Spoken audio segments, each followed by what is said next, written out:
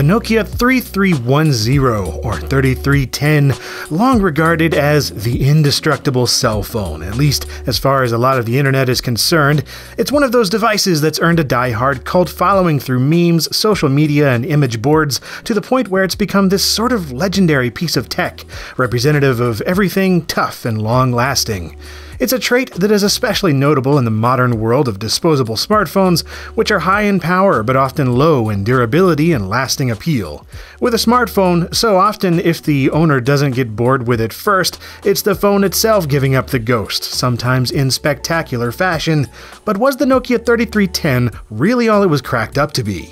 What led to it becoming such a symbol of robust mobile tech, to the point where Nokia and HMD Global reintroduced the 3310 as a brand new feature phone in 2017?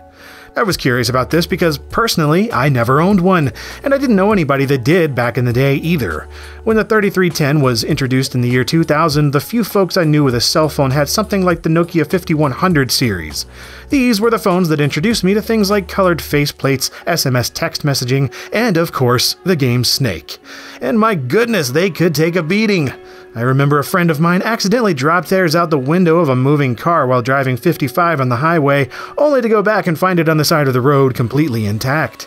In my mind, that phone is the one I think of when I think of classic and durable Nokia mobile devices. Fast forward a decade or so, though, and I started seeing endless images regarding the 3310, a model of phone I'd never seen in person.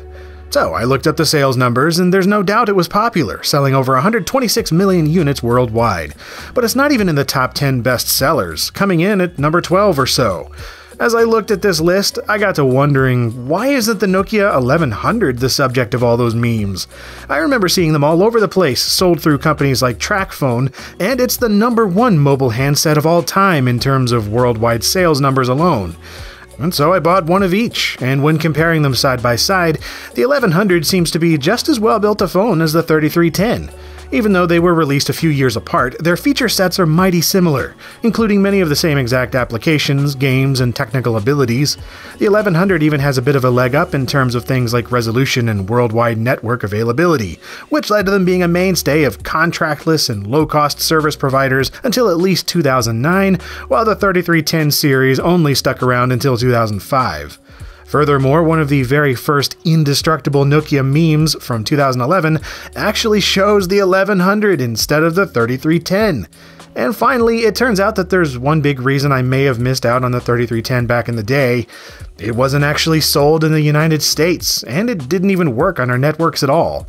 It wasn't until the later 3390 model that I've been showing here that Americans got their own flavor of the 3310, and by then, many people were using other Nokia mobiles instead. That's not to say this phone was rare in the US or anything like that, far from it, but I found it an important piece of the puzzle that the 3310 was a bit of a bigger deal internationally. Regardless of my own inexcusable American ignorance, though, the 3310 has nonetheless achieved serious worldwide recognition in recent years. And it makes sense. Whether or not you were familiar with the exact phone model, most everyone of a certain age had some experience with a Nokia phone that looked pretty similar. And they all shared the same design language, they almost always had games like Snake on them, and tons of us have at least one memory or story of a Nokia phone stubbornly holding together in the face of destruction.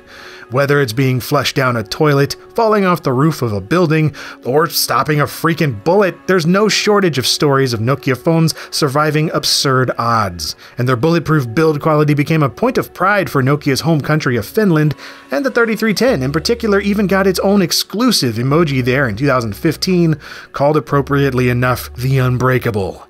And even though I never used one back when it was new, I can absolutely see the appeal. The 3300 series feels like holding a bar of soap with the density of a brick, yet it remains pleasant to use, with better buttons than the 1100 and some other similar phones of its day I've used. This thing is a time capsule of the early 2000s, bringing to mind a more innocent era when even basic consumer electronics were still thrilling. Even if these things were relatively cheap and plentiful, you could do things like play Snake and create your own ringtones with a built-in editor. How cool was that? This was also the time when phones were starting to get online using wireless access protocol browsers. Ah man, WAP-optimized websites. Now that brings back memories of countless shady ringtone downloads. And that's really what all this comes down to. Collective memories and a hefty dosage of nostalgia. Even if the 3310 is not the exact Nokia phone you had back in the day, it kind of doesn't matter. Maybe it's not the best-selling, the most fully featured, or even the most robust of early 2000s handsets, but it represents all of those things in one concise package. The 3310 is a lot like the floppy disk in pop culture these days, more of a symbol than it is an absolute truth.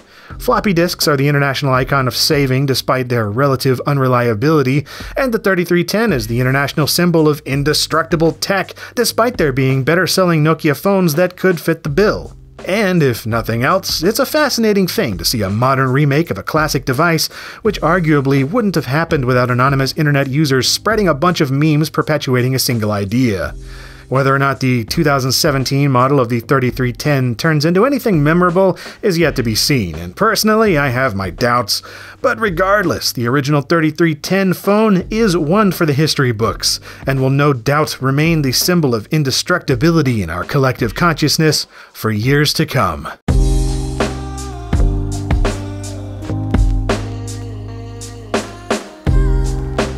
And if you enjoyed this video on this topic, perhaps you'd like to see some other related ones that I've done, and I'm always doing new videos every single Monday and Friday here on LGR, so stay tuned if you like.